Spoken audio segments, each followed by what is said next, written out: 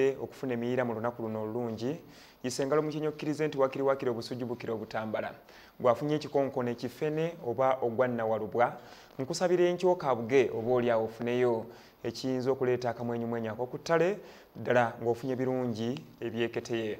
Kakati olwaleero nze muzzukulu wa Muteesasire Bukesa Butambala ntambulire munnange Yusufu Ssenyomo ku lulimi olw'obukole mukkiriza mawulire ag'enkizo tutandike n'omukulembeze w'eggwanga. Yoweri Kaguta Museveni asinzidde Kololo ku lunaku lw'abasomesa mu bijaguzo ebibaddeyo n'akalambira nti abasomesa amasomo ga sciences bagenda kusigala nga bongezebwa omusaala mu mbeera ey'okubasiima kubanga bankizo mu ggwanga lino. Abadde ayanukula okusaba kw'abayonatu bwe bavuddeyo ne batangaaza nti kisaanidde n'abasomesa arts nabo babeere nga batunulibwa mu mbeera ey'enjawulo. Ebigambo by'omukulembeze biibyo.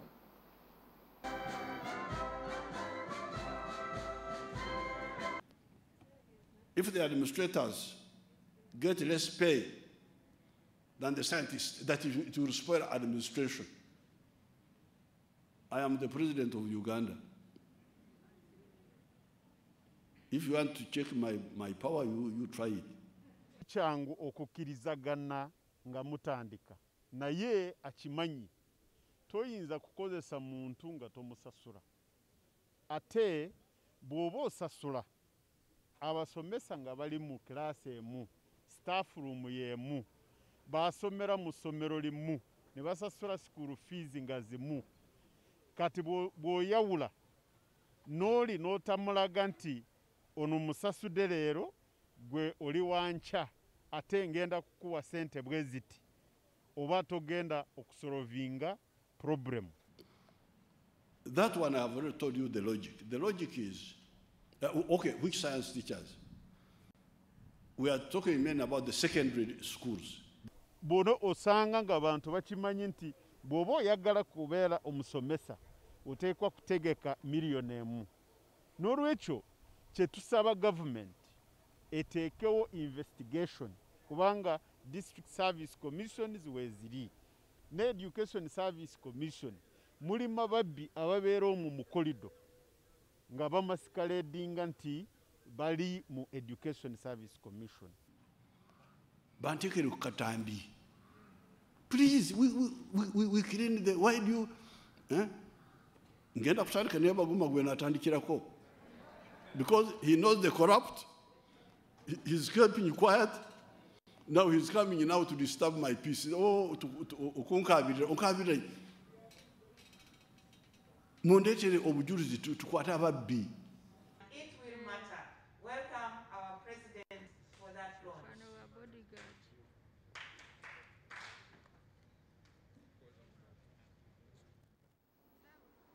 Kale ye mukulembeze gwanga asinzidde Kololo awabadde ebijagizo ebikulu ebyolunaku luno lw'abasomesa era ayogedde ne ku nsonga y'okulaba nga wavaayo amawulire aganaasobola okuluma abo abalyankuza abakenuza bali mu ministry evunanyizibwa ku nsonga z'ebyenjigiriza gattako n'ebitongole byonna ebitaba ebikwata ku byensomesa. Kakati emukono nayo wabadde ebijaguzo ebyenjawulo. RDC w'ekitundu ekyo nga embaka President Ndibasa Fatuma n'akalaatira abasomesa okufuna ebyokukola ebirala wakati ng'endwadde ya COVID-19 egenda maaso n'okutusenza kossa n'okutulemesa okukola emirimu egitali gimu. Kakati omubaka President agamba nti embeera gye tulimu nzibu nnyo yeetaga abasomesa okunoonya wannawali okusobola okufuuza banafuna emiyiira olwo bafune obulamu obwegombesa. Abyogeredde ku mukolo abasomesa okuva mu masomero ag'enjawulo ag'obwannannyini kwe bakuŋŋaanidde okwegatta ku nsi yonna okukuza olunaku lwabwe. RDC asabye abantu okubeera abayiiya nga bafuna ensimbi mu buli makutu. Yo omukulu w'essomero lya GS John Primary School Mayanja Godfrey yennyamiro lw'abaana abafunidde embuto okumpya kati ng'agamba nti kino kivudde ku nteekateeka embi n'enkuuma embi ey'abaana baffe.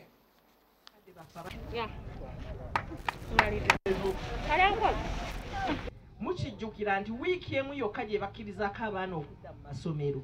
Abaana bano baakomawo n'obulwadde okuva mu masomero era bakadde baffe abasinga obungi ne bafa mu kiseera ekyo olw'akawuka ka COVID-19.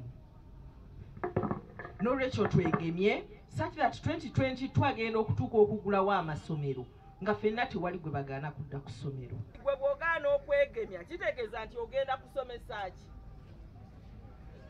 Ogenda kuwa abaana kaki? Katwa. N'olwekyo muveeyo mukole ki? Mwegemye. tuleme kwekubagiza, tuleme kunakuwala. COVID teyazze mu Uganda mwokka, mu nsi yonna yahitinze. Naye okozesezza otya omukisa gwa COVID guno okubeerako kyogendako. Tegeerekesi osobola okukola n'ogenda n'okucreatinga Zoom platform yo as a teacher n'abaana b'omukaaga mu maka mukaaga nga gw'obasomesa. Create that meeting. Mu COVID ono w'emyaka 2 oba wali tolina computer skill ogifunye, kubanga tutudde emyaka 2 naye amaduuka ga computer si maggale n'agasomesa si maggale.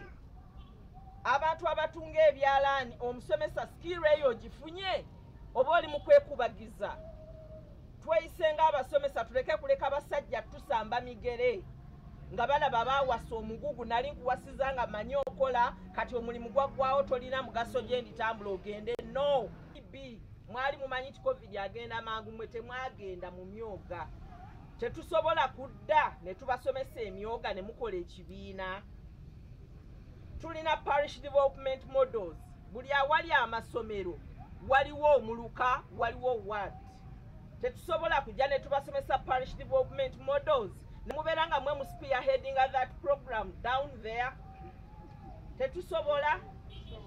Tuleme kuchawa programs za government olw'embeera gye tulimu. Secondary section abaana bangi nnyo bafunye embuto, abaana bangi nnyo bavudde waka waabwe, era mbakubiriza obutaggwamu maanyi. Okusoma bwe kutandika eyo gy'obadde oyiyiza nkuba capati nkuba buloka, vaayo ojje tuddemu tugunjule emiti emito okulaba ng'eggwanga lino ligenda mu ki. Ekyamazima, without teachers eggwanga terisobola kubeerawo. Gw'omusomesa wotali teri asobola kukola ki.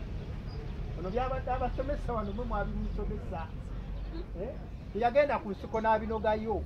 No, mwe mwabimusomesa era ensonga ate namwe abadde abikola ki, abibagamba nga kkaatiriza. Okulemwa okutuggulawo badde beekwasa nnyo nti abasomesa tetunnabakola ki, kwegemesa.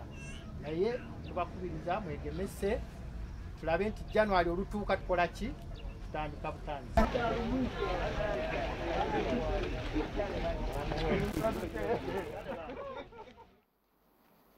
Kale kantereremuko ye Ndisaba Fatuma RDC w'ekitundu ky'emukono ye mbaka president bamuyita Ndisaba Fatuma.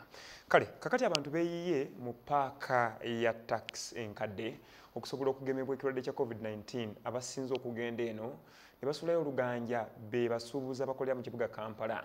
Embeera gye tuli mu nzibu nnyo COVID-19 atuyunja wano na wali kati ng'ekikulu ekiyinza okukolebwa okusinziira ku biragiro by'omukulembeze w'eggwanga n'okuwabula kwe kunoonya butya bwe tuyinza okwegema biibyo. Dozi yange eya COVID era nsanze nga buli kimu kibadde well organized, tewabadde mutawaana gwonna, buli kimu kitambudde bulungi. System eteereddwawo ebadde nga nnungi nnyo. Erabika ejjidde mu kaseera mwebadde esinga okwetaagibwa olw'okuba nti akaseera kano ne mu kifo kyennyini tibakuŋŋaanira abantu ababa we bakolera batuuse abantu we bakolera wennyini, so kyanguliza omuntu okuba nti asobola okukola ki, okujja nga yeegemya. Era era n'abateegemezza ye kennyini wekuba ow'okunenyezebwa. Nzize kugemebwa leero gwe gusoose ke kayisa akasoose, naye tebannabakumbulira ki kye nisiina kukola nga maze okugemebwa. We have a vaccination exercise that is currently ongoing. We have brought the vaccination points closer to the people to ensure that we have more numbers of people vaccinated. And right now, as you can see, the people have turned up in large numbers to get vaccinated against COVID. We have another center at the city square and all the other over 20 vaccination sites around Kampala. We are able to reach about 1,500. Today they've told me they've already surpassed that number. So more numbers are increasing. Yesterday, and as you indeed put it, there was a disruption by the rain. kale nteekateeka za kulaba nga bannansi bagemebwa endwadde ya COVID-19 kati kampuni ezikola obwannannyini mu kutuusa ebikozesebwa ku bantu mu ggwanga lino Uganda bavuddeyo n'ekikwekweto kiwendo kya kukubiriza abantu okwegema COVID-19 nga basinziira mu bitundu ebyenjawulo ebya Uganda. Bagenda kusookera Kololo mu kukunga abantu mu kiwendo ekisuubirwa okutaasa obulamu. Kati bagamba bwe banaasinziira wano basula oluganja mu bitundu by'eggwanga ebyenjawulo bagenda nju ku nju mu kutegeeza abantu nti COVID-19 tasosola talobola weetaaga okumwerinda bibyo.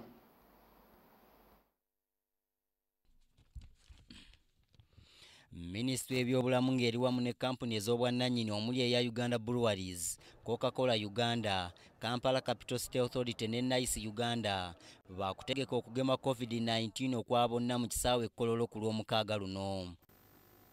Now, if you don't have 5 million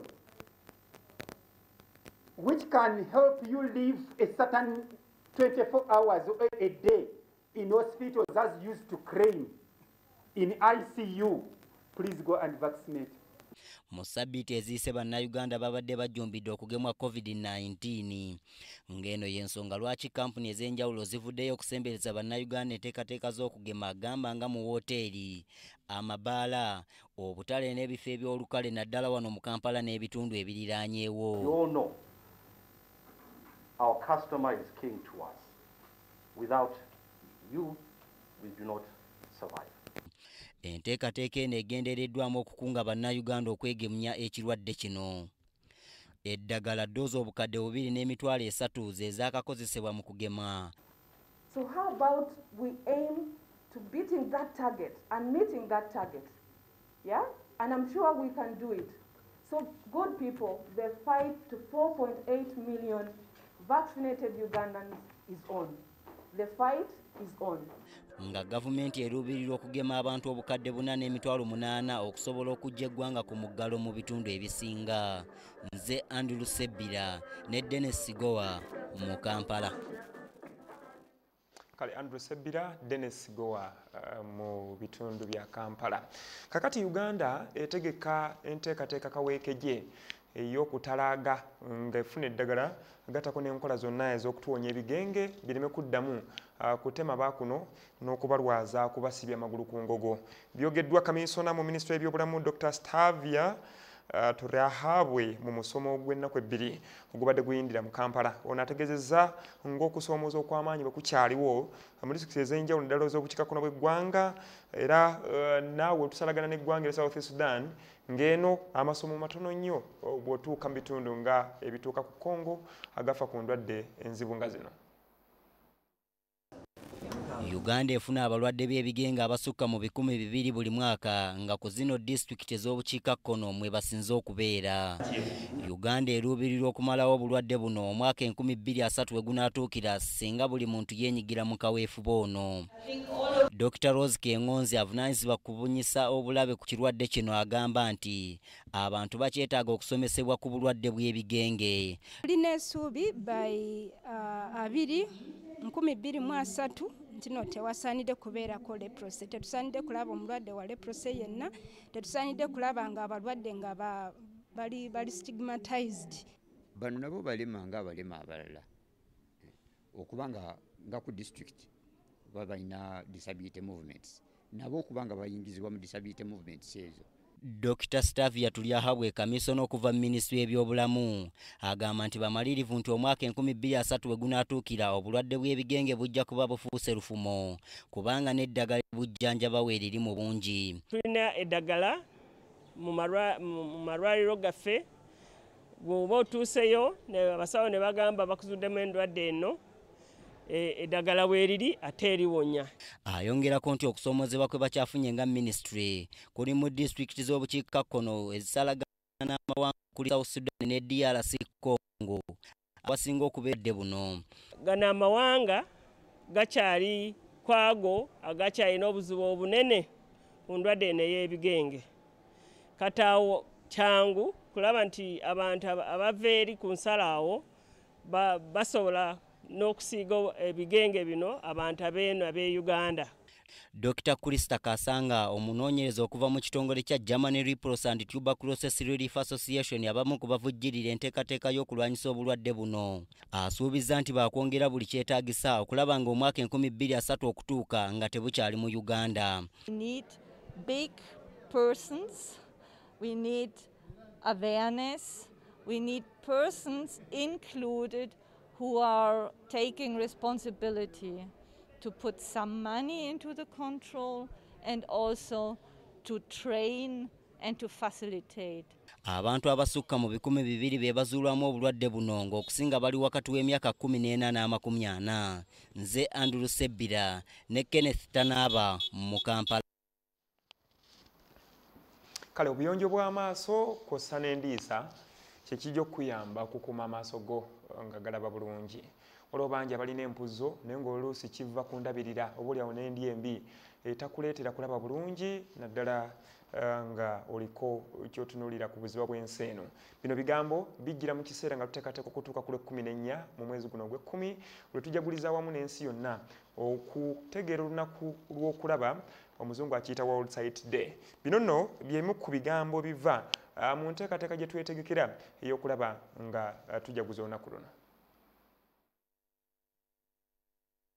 Olunaku lw'okulaba lukuzibwa mu nsi yonna buli mwaka n'ekigendererwa eky'okujjukiza abantu obulungi obuli mu kwekuuma endwadde ezivaako amaaso okulwala. Ekikulu ky'olunaku luno kyakulaba nti tubulira abantu bonna ab'omu ggwanga mu nsi yonna ekikulu ky'okubeera n'amaaso agatunula bulungi. Ebiwandiiko minisitule y'ebyobulamu byolekanga endwadde z'amaaso zirimu ku bintu ebitawaanyizza ennyo bannansi oluusi n'okufa. Kati ensi bakubirizibwa okwettanira ennyo obuyonjo okutuukira ddala ku maaso kiyambe okulwanyisa endwadde ezo. Okulaba awulira nga amaaso tegatunula bulungi nga gamusiiwa oba gamuluma agende mu ddwaliro alabe abasawo abakugu. Kyekikulu nnyo. Wetwogerera nga Uganda erimu abalwadde b'amaaso 2.5 nga kuba n'emitwalo 14,400 bamuzibe. Dr. Stanley Mubirike omubeezi wa Kamina avunaanyizibwa ku bujjanjabi bw'amaaso ayagala buli kitundu mu ggwanga mubeemu abasawo b'amaaso abasookerwako. Tubadde mu Karamoja region Moroto nga tusikurininga ate tukola ki tulongoosa abalwadde b'amaaso ate n'embalala mu Ruharo Eye Mission Hospital nakyo kyekimu kibaire kigenda mu maaso naye n'awalala wonna naye kubanga ezo tubadde tukoze nga camps. Bwetyo gavumenti y'okuyita minisitule etaddewo enkola ezinaagobererwa okuyamba ku bujjanjabi bw'amaaso. Ebigendererwa bya pulaani bingi naye ebimu okulaba twongera okutraininga abasawo twongera kufuna equipment y'okukozesa okulongoosa tuna departments nyingi abasawo mwe bakolera. Olunaku lw'okulaba lugenda kujaguzibwa ku mulamu ogugamba nti amaaso go gaagali olabe nga buli omu yeetaagisa. Shaidat Nasaku mu Kampala. Kale Shaidat Nasaku kuva mu kibuga Kampala. Speaker wa Parliament ya kuno Jacob Olanya asiima ebitongole by'obwannakyewa n'abantu ssekinomu abavaayo okutaasa bannayuganda ku ndwadde enzibu COVID-19 tumwogera ku kaakano naye ate mu Kenya gye buyise abadde yafuuka kagoogombya nga bannayuganda bangi baserengete kawolongojjo awatali ayamba oba oliawo nga bassekinomu be bavaayo okukwatirako gavumenti mu mbeera enzibu eyo. Bino abyogeredde mu kiseera kyasabiramu nti ne mu masoso abantu bagendeyo abalina obusobozi okutaasa bannayuganda batasobola kutuuka mu bibuga kufuna bujjanjabi bwa mutindo.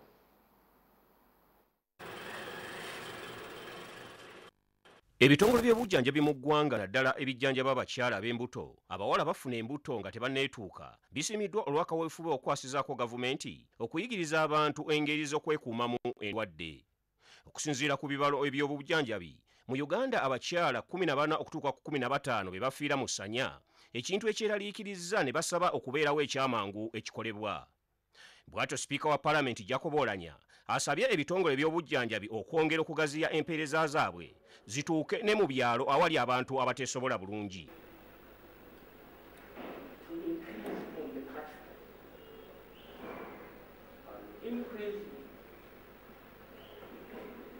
I'm talking about to get the wider groups that are more vulnerable than even the people here. Because usually the people who show up here are not that vulnerable. olanye okwogera bino abadde aggulawo eddwaliro lya Maristops erisookedde eddala e Lugogo mu Kampala n'abasiima olw'okulwanyisa ebikolwa eby'abaana abafuna embuto n'abakyala abafiira mu ssanya.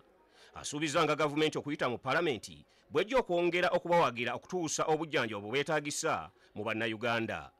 Akulira Maristops Uganda Dr. Carol Sekimpi agambye nti wadde bafunye eddwaliro lino naye babaddewo n'obulwaliro obutonotono mu ggwanga nga kati baakamala emyaka 30 nga basomesa ku nkola ez'ekizaala ggumba okukendeeza abakyala abafiira mu ssanya n'abawala obutafuna mbuto nga tebanneetuuka.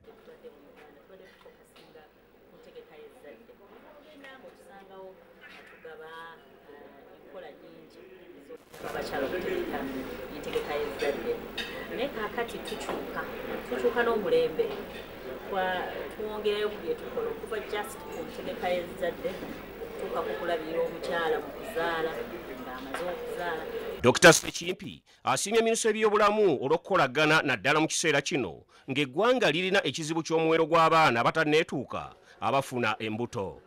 Ate ye Dr. Jessica Nsugwa, komisona wa reproductive health mu minisitule y'ebyobulamu, agambye nti eddwaliro lino lijjidde mu kiseera kyennyini nga ne minisitule y'ebyobulamu eri mu kaweefube ow'okwongera okuteekawo amakubo okukendeeza omuwendo gw'abakyala abafa buli lunaku okulaba nga gukendeerera ddala sinakindi okuggwaawo.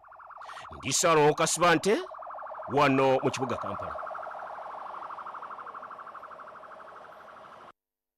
Enkizo kusatu tuli ku TV y'abanansi eyogera olulimi Oluganda. Kakati bannakibiina kya Democratic Party beesamba aba DP block bano babayise bakireebereebe ng'omufu atannaba kuziikibwa kubanga abataggwa mu luse lw'abalamu so nga n'emagombe batannaba kutuuka.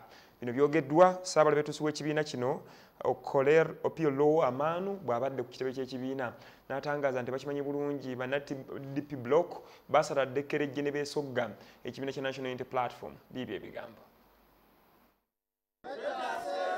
Wiiki ng'emu gye tukubye amabega bannabibiina by'obufuzi ebimu ebivuganya gavumenti batta omukago okutondawo ekisinde nga kikulemberwa Kano Dr. Kizza Besigye mu FDC.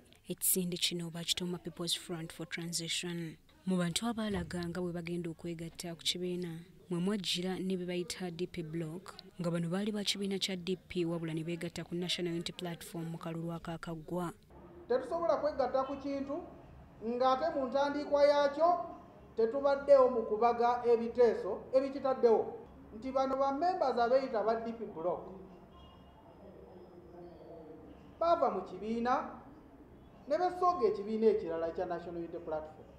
Kati nno bannakibiina kya DP beesambye abantu bano ne bagamba nti bano tebakyali ba kibiina kya DP era nga bo nga DP tebajja kwegatta ku kisinde kino.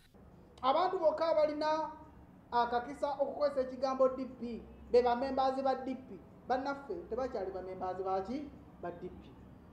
Nabwe ekyo twagamba Dr. Besigye nti waba akolagana nabo akolagane nabo ng'abantu. Wabula onayongeddeko nti emiryango gya DP gyonna miggule ekubye okwogerezeganya ne bannakibiina abaali bafuuse kaasa ne bava ku mugendo. Nabwe ekyo twagala okukubiriza bannaffe bano abeeyita ba DP block bwe baba baagala kudda mu kibiina kya DP ffe tetulina buzibu bwonna bakomewo mu kibiina kya DP officially tubaanirize tujja bakolera n'akabaga ng'omwana eyazaawa. Ekisinde kyakolebwa bagamba nti kiri mu kibiina kya bufuzi ng'era buli muntu waddembe okubeegattako kasita abeera ng'alina ekigendererwa kye kimu. Shaidat Nassaku mu Kampala. Kale ate ab'ekibiina kya National Unity Platform bagamba nti bakkiriziganya n'ekisinde ekya People's Front for Transformation era nga kino kikulemberwa retired Dr. Kizza Besigye. Bagamba nti ebirowoozo byonna ebiri wakati mu nteekateeka y'okulaba nga ekisinde kino kikyusa obukulembeze bwa Uganda nti babiwagira. Byogeddwa Ssaabawandiisi w'ekibiina kya National Unity Platform Davis Reus Lubongoya bw'abadde ekamwokya ku kitebe ky'ekibiina ng'ayogera ne bannamawulire. Bannakibiina kya National Unity Platform NUP bavuddeyo ne bavumirira ekyabannakibiina kino omubaka Alan Sewanyana ne Muhammad Segirinya gye bakyakuumirwa mu nkomyo era ne basuubiza okukolera wamu na buli afaayo okulaba nga bano bateebwa.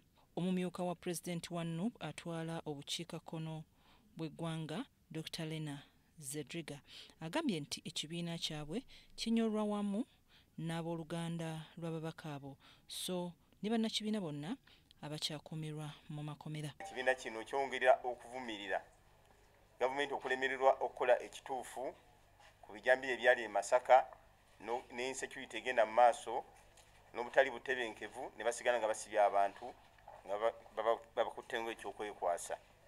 Bannakibiina abamu emabegako baateebwa okuva mu kkomera ekitalya era nga bakubira abalwanirizi b'eddembe omulanga okuvaayo bavumirire enkola ey'okusibira bannabibiina ebivuganya gavumenti mu nkomyo nga tebagguddwako misango oba okugirwisa. Mulanga gugenda eri bannayuganda mwenna abalwanyirizi b'eddembe mwenna ate era ne paalamenti ya Uganda nti ekitalya waliyo baganda bange bangi nnyo bwe tubadde nga tukaba amaziga bwe twayita mu kunyigirizibwa kuno kwenjogedde wamu bangi nnyo bali mu kinaana kya nnaku nnyo nti abantu kinaana bakyakuumiddwa emyezi 8 emyezi 9 nga tebakomezebwawo mu kooti okuva we basindikibwayo okufuna obwenkanya bali eyo batabulwa.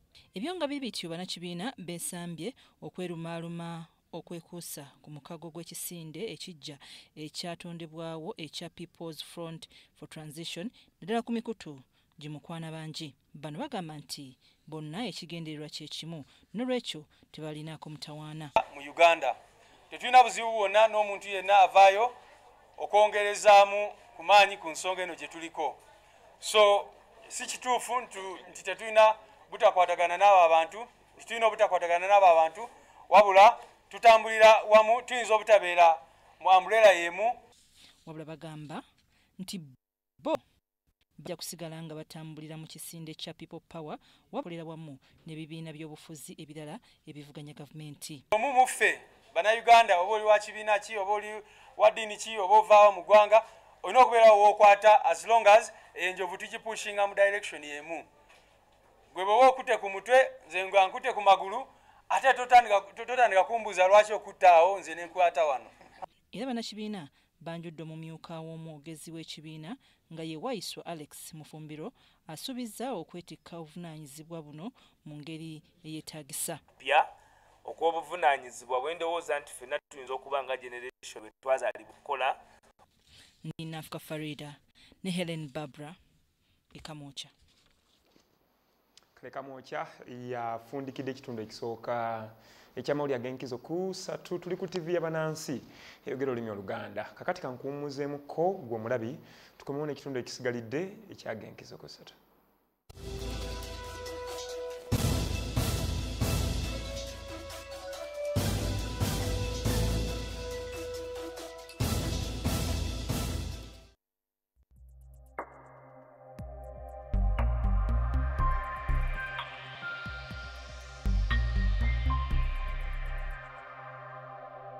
DIT, Directorate of Industrial Training, ekitongole ekyagunjibwawo gavumenti wansi wa Ministry y'ebyenjigiriza okusomesa, okubangula n'okutumbula emisomo gy'emikono awamu n'egy'omutwe. DIT esangibwa ku kibanja namba 97 ku 99 ku luguudo lwa Jinja Road, 3rd Street, Industry Area. Okumanya ebisingawo bakubire ku note nya emunya 25 37 note nya oba note nya emunya 25 12 56. Osobola n'okubakyalirako ku mutimbagano gwabwe www.dit.org. Beba Directorate of Industrial Training, DIT. Bannayuganda bannange, tukimanyi nti tuli mu kaseera ak'akazigizigi ak'obulwadde bwa COVID-19. Wabula tetusaanye kwerabira nti waliwo endwadde ze tubadde nazo okumala ebbanga ddene era nga mu ndwadde zino mwe muli bilharzia wamu n'ebiwuka ebireeta okuzimba mu mbuto zaffe. Trachoma ng'onaleeta okuziba amaaso wamu n'enjovu ereeta okuzimba ebigere. Endwadde zino ziruma bangi okwetooloola ensi naye okimanyi nti ziyinza okwewalibwa ng'okola bino wammanga. Ekisooka okunaabanga mu ngalo ng'okozesa sabbuuni n'amazzi amayonjo. Ekirala okunaabanga feesiyo ng'okozesa sabbuuni n'amazzi amayonjo. Weewale okukwata mu maaso n'engalo enkyafu. Bulijjo kozesanga kaabuyonjo era vumirira nnyo omuze ogw'abo abagenda nga beeyambirayambira bwe basanze ku kyalo kyo kubanga kino kireeta ensowera ate ezireeta obulwadde. Buli lw'owulira nga tewawulira bulungi okubirizibwa okugenda mangu eri omusawo era jjukira okukuuma obulamu wamu n'okwekuuma ggwe. Obubaka buno buva mu minisitule y'ebyobulamu ng'eyambiddwako Ascend Project. Buli munya-Uganda nayetenga amakulu marungi.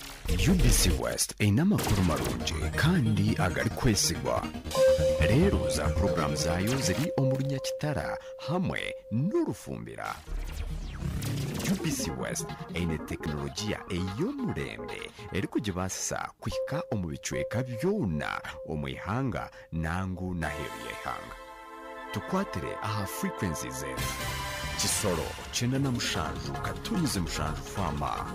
Kalari 93.7 Fama. Hoima 99.1 Fama. Kampala 105.7 Fama. Mbarara 97.4 Fama. Futpoto 98.8 Fama. Masindi 5 Fama. Kurikiriza UBC West ohulire embaganiza. UBC West empika huna.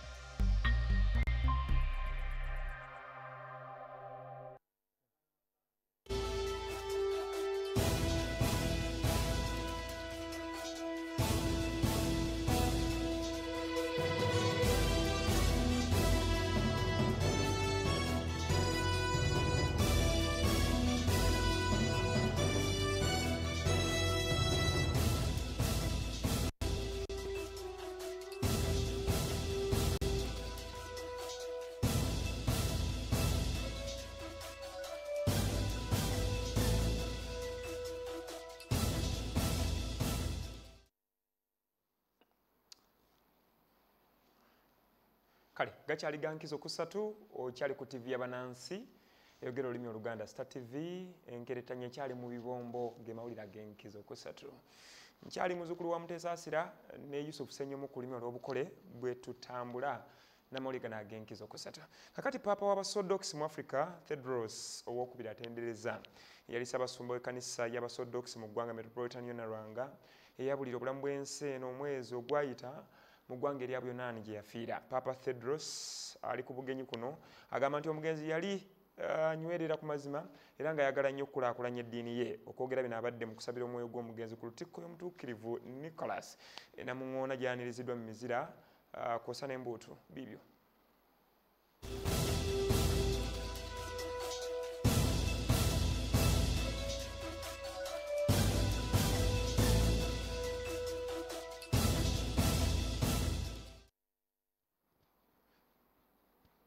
Kale kakati omumyuka wa Katikkiro wa Buganda owokubiri Profesa Alhaji Twaha Kawasi asabye abakulembeze naddala ku ludda oluvuganya gavumenti okulagana ne gavumenti ya wakati eri mu buyinza bwe banaabeera ab'okutuusa empeereza ennungi eri bannansi.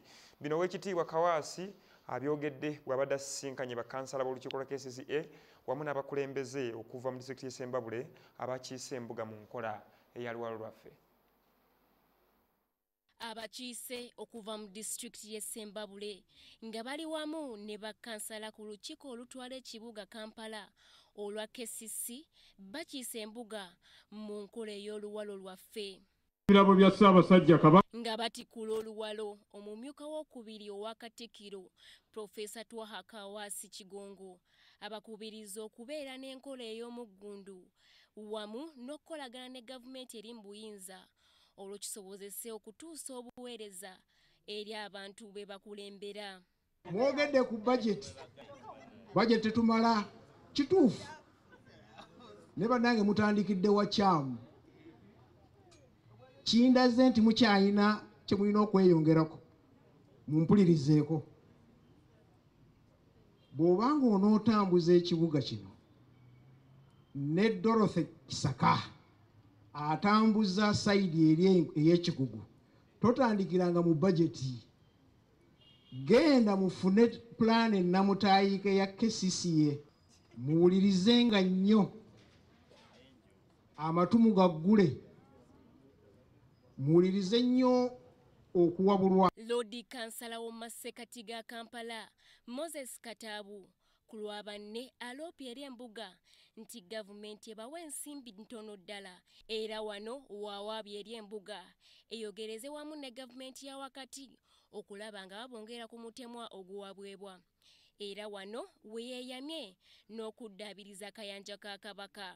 Ensonga eyo nkulu nnyo, ennyanja eyo nkukakasa ssebo Katikkiro tutugenda kugikolako nga Katikkiro bwe yayogera. Mu nsisinkano y'emu minisita omubeezi wa gavumenti z'ebitundu mu Bwakabaka Joseph Kawuki abakubiriza obutava ku nnono zaabwe newankubadde bayingiridde ebyobufuzi ebirimu okusoomoozebwa. Katubeere baami ba Kabaka, katubeere bakulembeze ab'ebyobufuzi, tulwane nnyo okwewala okugwa mu nsobi. Abamu ku bakansala baloopye ekibbataka ekigenda mu maaso naddala wano mu Buganda. Batunze erentale simanyi we ngenda kuteeka mbuga ya Ggombolola. Mukama wange olutalo olutaweere gwe gy'oddutaasa. Obukadde bw'ensimbi obusoba mu 23 bwe buleeteddwa okuva mu bakansala wamu n'abatuuze b'e Ssembabule. Ze Irene Faith Nantongo wane Mengo. Kale kakati akulembera eby'emirimu naddala egikwatagana n'abantu ba bulijjo mu ggera PDF n'enkolagana yayo n'amawanga agali mu buvaamalangalanga bwa Africa. Brigadier General Emmanuel Rashande ategeeza nti PDF egenda kulafuba n'okulaba nga ekwatagana bulungi n'abantu aba bulijjo mu nteekateeka zonna ezirimu n'obujjanjabi obutaasa abantu b'ensi Uganda n'amawanga gatulinaanye. Rashande bino abyogeredde wakati mu nsisinkano n'enteekateeka gye balina ey'okusisinkana abantu okwetoololwa obuvaamalangalanga bwa Africa ng'agamba nti bagenderera kulaba ng'obumu bukwata eddala emikansi gattako emirembe wano ne okusukka emizibo gy'eggwanga Uganda gattako n'obweraliikirivu obuliwo naddala ku buyeekera okubanga bugibwawo. Katulabe bino. Omulundi gwa kusatu nga amagye mu mukago gw'obuvanjuba bwa Africa nga bategeka ebikujjuko nga akabonero k'omukago ogw'ebitongole by'ebyokwerinda mu nkola y'ekinnamagye wamu n'okukuba ensiisira ez'ebyobulamu. Nazze wano ng'omusawo alongoosa tuli wano ku Aweru Health Center. Camp eno medical camp ejjumbiddwa bulungi wano Bamasai, tuli wano mu Masai Land tubadde tubajjanjaba nga tubakolako tuwuliza endwadde ze balina. Nze okusinga mbadde mpa surgical advice endwadde we tubadde tusinza okulaba era ze endwadde eza bulijjo ze tulaba wonna nga ze tulaba ewaffe Uganda, misujja n'ebirala. Ffe abalwadde be tubadde tusinga okulaba be balina obuzimba obutonotono, abaana balina congenital anomalies, obulwadde obwo bwe baba bazaalibwa nabwo, amalokooli nabwo wegali, goiters. Abasawo mu ggera UPDF ensiisira z'ebyobulamu bazitadde ku ddwaliro lya Ewaso Kedong nga liri ku mutendera gwa Etese Center ey'okusatu mu ssaza ly'e Kajiado mu ggwanga lino erya Kenya. Around here in Kenya support Kenya Defence Forces and they are operating in different areas. The turn up so far here at Kajiado is good. The numbers are overwhelming. People have really taken up the exercise very seriously and they have turned up in large numbers. Brigadier General Emmanuel Rashande agamba kano kabonero akalaga obumu mu kwegatta kw'amagye g'obuvanjuba bwa Africa. Abantu bonna ba East Africa kisoboka okukolera wamu ng'eggwanga nga East Africa gintegratinga ne tujjamu eggwanga limu ne tuba bangi ne tufuna eddoboozi lumu ne twogerera wamu ne tuteekawo ebyamaguzi byaffe wamu fera ne tujjamu amagoba ate ne tulabira wamu security yaffe nga bw'okwata ku Uganda oba okutte ku East Africa, bw'okwata ku Kenya oba okutte ku East Africa. Netugamba kye bayita collective security nga bo security yaffe tugirabira wamu y'okukwata y'okulinda abantu baffe bonna n'obujjanjabi nga buno bwe tuleese wano nga tusobola okujja wano nga Kajiado wano mu Masai Land okuva ewaffe mu Uganda. Tetuli wano lwa lutalo, tuli wano okutereeza embeera z'abantu n'okubajjanjaba tuleeta n'obujjanjabi kumpi services nearer. Nze Haruna Muteesasira.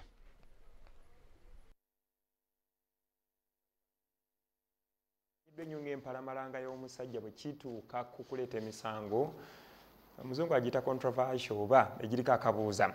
Kakati Male Mabirizi ono yeekubidde enduulu mu kkooti y'amawanga ag'obuvanjuba bwa Ssemazinga wa Africa ng'awakanya eky'omulamuzi Aleru Augustine okukkiriza ofiisi ya Ssaabawaabi wa gavumenti okweddiza omusango gw'eri atutteyo ng'alanga Robert Kyagulanyi Ssentamu obutalabikako mu kkooti olw'ensonga z'okukyusakyusa n'okulimba emyaka ng'ayagala okufuna ekifo e Makerere. Ebigambo bibyo. Sabiti wedde omulamuzi wa kkooti ya Law Development Center Aleru Augustine nga yeesigama ku mateeka yakkiriza ofiisi ya Ssaabawandiisi wa gavumenti okweddiza omusango Hassan Male Mabirizi gwe yaggula ku Robert Kyagulanyi Ssentamu muyite Bobi Wine. Omusango guno Mabirizi alanga Kyagulanyi kulimba Ssetendekwa Makerere myaka mu kiseera bwe yali ayagala okufuna ekifo okusoma diploma mu music, dance and drama. Mabirizi agamba mu kiseera ekyo omuntu okufuna ekifo ku ssettendekero ono ng'ayingidde ku nsoma y'ekikulu kiyite Mature Entry yali alina okubeera ng'aweza emyaka 25 egy'obukulu. Kyagamba nti Kyagulanyi yali tennagiweza okusinziira ku bbaluwa ze ez'obuzaale. Oluvannyuma lw'okwawaabira Robert Kyagulanyi Ssentamu ku nsonga zino, omulamuzi Aleru Augustine yakkiriza gavumenti okweza omusango guno okuva mu muwaabi eyasooka Male Mabirizi.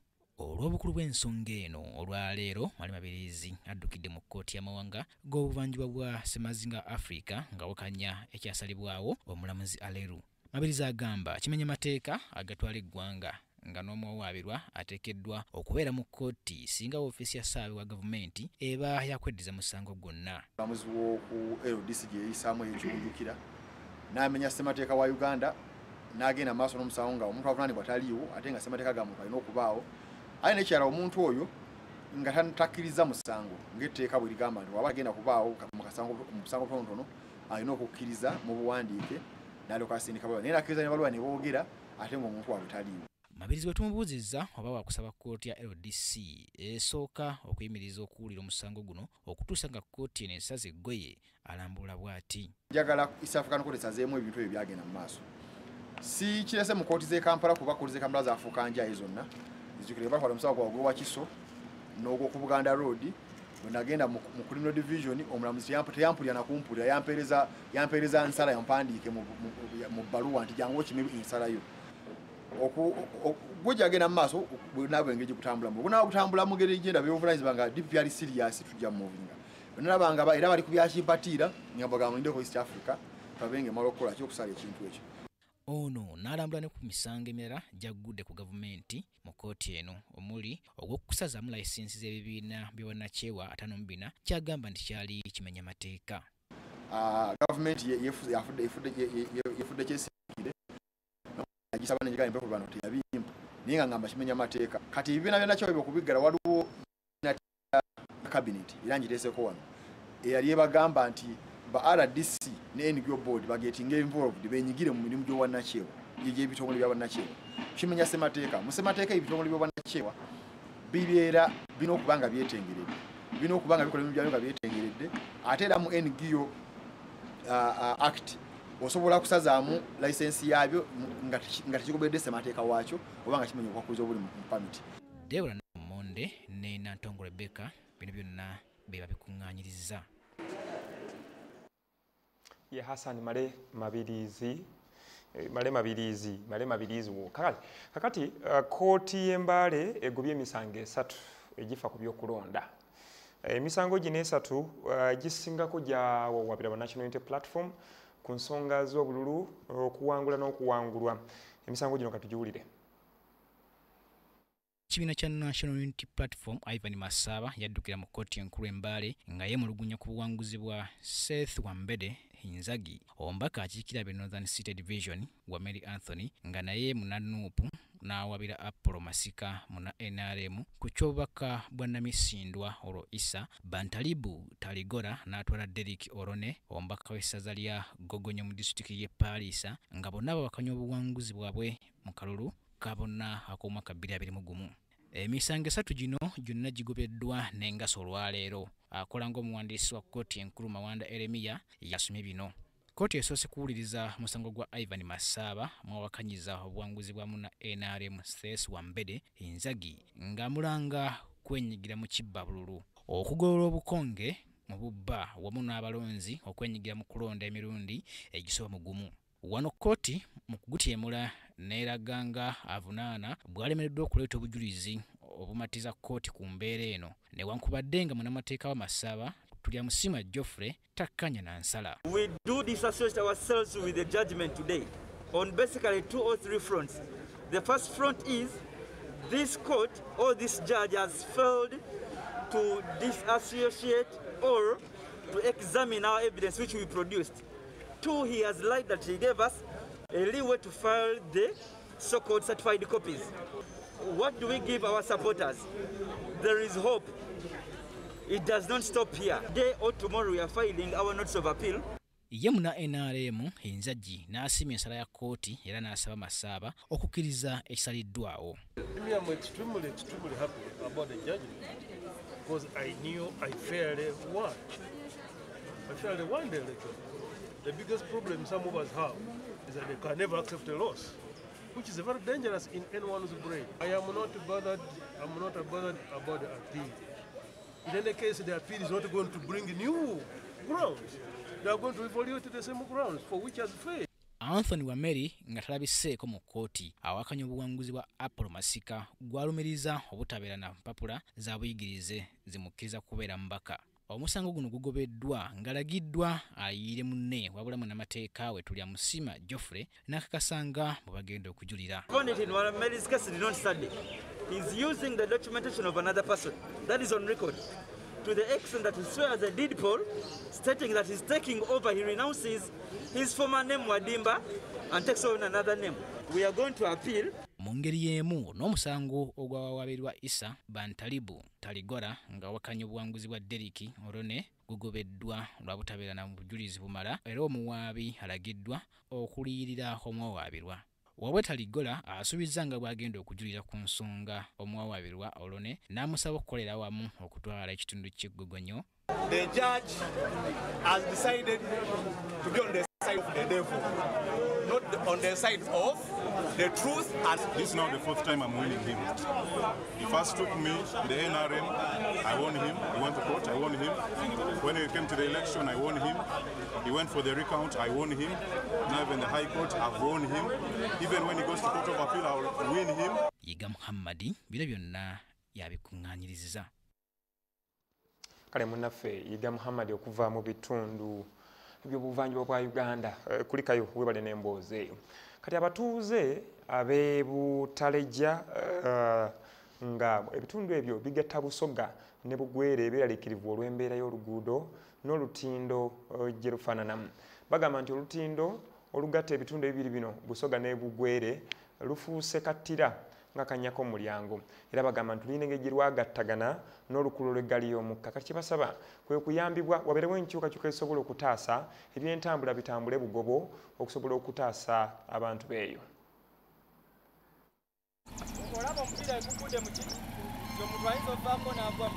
Abatambuza mu bitundu bya Butalejja ku mugga Mpologoma ogwawula Busoga ne Bugweri bavuddeyo ne balaga obweraliikirivu bwe boolekedde mu mbeera y'ebyentambula omulina okufiirwa obulamu olw'olutindo oluyita ku mugga guno olufuuse ganyegenya nga n'empagi eziwaniridde olutindo luno mulimu enjatika. Bano bagamba nti ng'oggyeko olutindo luno okubanga lukadde mu kulukola baalugatta n'olutindo lw'eggaali y'omukka nga singa pikipiki emmotoka oba ab'ebigere basinkana wakati mu lutindo luno mpaawo kiyinza kuwonawo olw'obufunda bwalwo. Obuzibu bunene ayanja kupaaha kyapati ndyeho baba bodaboda bafuna obuzibu babakubira wana emigo babanyaga pikipiki ne babakuba ne bakosebwa ate n'abalala ne babatwala mu ddwaliro abalala tebawona. Bangi ku bano bawadde obujulizi obulaga nga bannaabwe bavudde mu bulamu bw'ensi eno olw'obubenje obusukkiridde ku lutindo luno. Bano bawanjagidde betukwata okuvaayo okubayamba okwawula olutindo luno lw'eggaali y'omukka kusobola okukendeeza ku bubenje n'okukosebwa nga twekanze biri era ne tukosewera ddala. Kale kyetaaga tulongokezewooko oluguudo lubeere lugazi, tubeere n'abasirikale wano, tubeereko n'ekiraga nga ekintu ekirala kiva eri, awo tusobole okwekuuma bulungi. So wetukubire omulango gavumenti n'abakulembeze baffe batuyambe at least basapaletinga oluguudo luno batukolera oluguudo olulala balugye weyita. Lada Moses eyavuganyako ku kifo ky'omubaka mu palamenti mu kitundu kino era nga mwana nzalwa ya mu kitundu n'agamba kyekiseera abakwatibwako okuvaayo okutaakiriza embeera nga tennasajjuka. Tulowooza nti ebiseera ebijja gavumenti yandibadde eyawula olutindo luno mulaba lwa traini ab'ebigere kwe bayita, ab'emmotoka kwe bayita, abapiki kwe bayita, so kireetawo obuzibu nti singa traini beesanga omuntu wa bulijjo wano ayinza okufuna obulabe. Ssentebe wa NRM mu kitundu kino Haji Musa Yosia omu ku baaliwo mu kiseera ng'olutindo luno lukolebwa agamba nti olutindo luno nga terunnakolebwa entambula yali yakaweereege. Ne tutandika okusaawa nga tulaga nti twetaaga ekkubo ery'emmotoka. Omwami yasooka wano Masiŋŋaano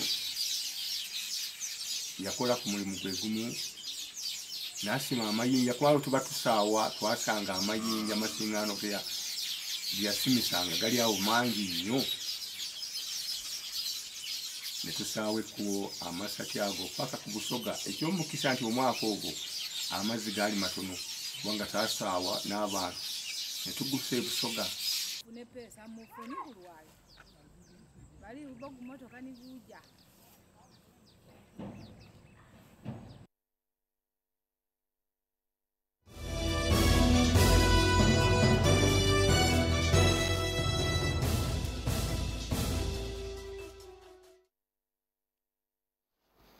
Kale mawulire ga nkizo ku ssatu tuteekateeka okugawunzika naye embeera y'obudde kikulu nnyo buli we tutambula mu bulamu buno. Kakati bannaffe ab'Entebbe ba UNIMA bateekateeka bulungi olukanga okuli ebigambo ebinaakulaga bwe lunaakeera enkya oba oliawo n'okuziba. Biibyo ebigambo kuva Entebbe. Weewaawo tukwaniriza nateera ku mbeera y'obudde okuva mu UNIMA nze Anet Nakimbugwe. Obudde bwakiddedde awamu ne etonya wano nawali mu ggwanga nga n'ebitundu ebimu mweteemu n'okubwatuka okw'eggulu. Mu kiseera nga kino kikkakatako nnyo naddala eriggwe omulimi okukozesa enkola ey'okulembeka amazzi aganaakuyamba mu kiseera eky'omukalwe okufukiira ebirime byo singa enkuba eneeba eweddeyo.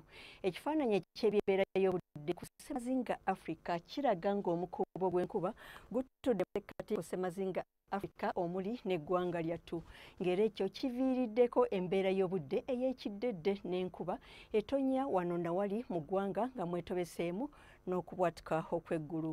Ku makya tusuubira enkuba okutonya mu bitundu by'eggwanga ebisinga obungi era nga n'ebimu mwetobeseemu n'okubwatuka okw'eggulu wadde nga yo mu masekkati Embarara, Kabaale awamu ne Karamoja tusuubira omusana okwaka nga bwe gukubaakubamu.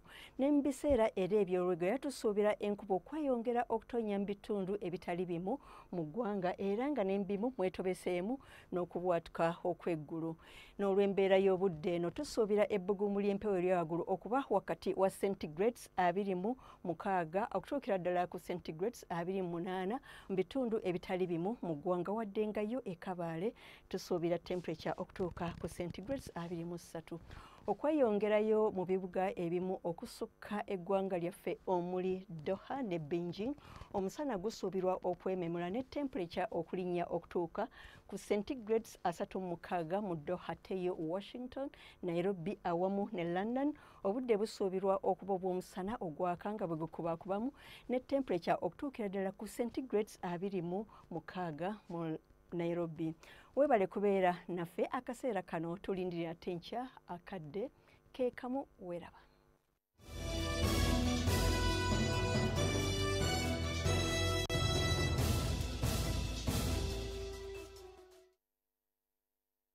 Kale n'embeera y'obudde katukwebaze bwe tutambudde okuva ku ntandikwa ku ssatu ez'abakifagulo n'okutuuka eno wabula ntono nnyo okutuuka ku kawuza masiga ak'olwaleero. Leero olwalumbe lubaddemu bingi ebitambudde. Sseggo ligamba bw'abanga akuyinsiza okubiyitamu obulungi kkiriza nti oba oliawo oliko omukisa ogutali gwa bulijjo. Kale nze ne munnange Yusufu Ssenyomo tutambula ffenna bwe tutyo Kovuna Sonko awali omwali wettere nnyo okukuba entanyeenya okusobola okutegeera kutya bwe tunaakomerera oba oliawo n'okuyeekera. Katuwunzisa ag'olwaleero musule bulungi.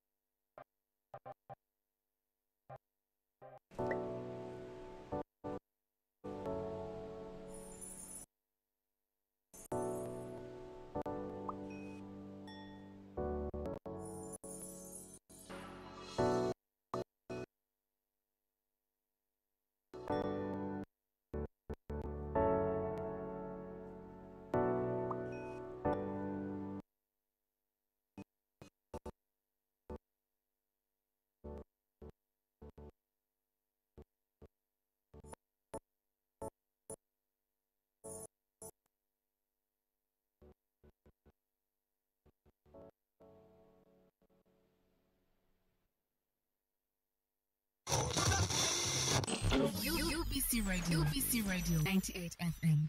Moru dus UBC Radio. Maru UBC Radio program.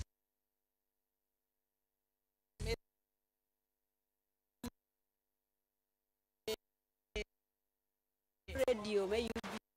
I love them so much. Your music rocks me. Nyumirwa nnyo kuwuliriza UBC Radio kubanga abantu baayo bakola ekiriyo. You are listening to UBC Radio. UBC Radio, inspiring Uganda.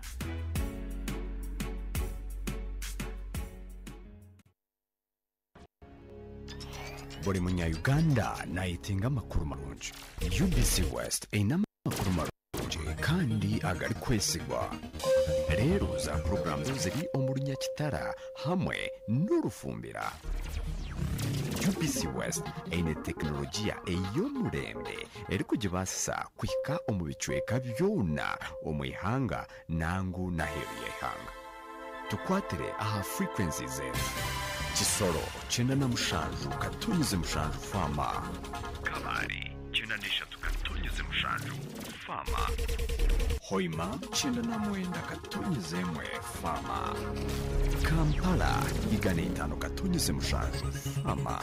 Mbarara 97 katonyize ina fama. Footpoto 98 katonyize munana fama.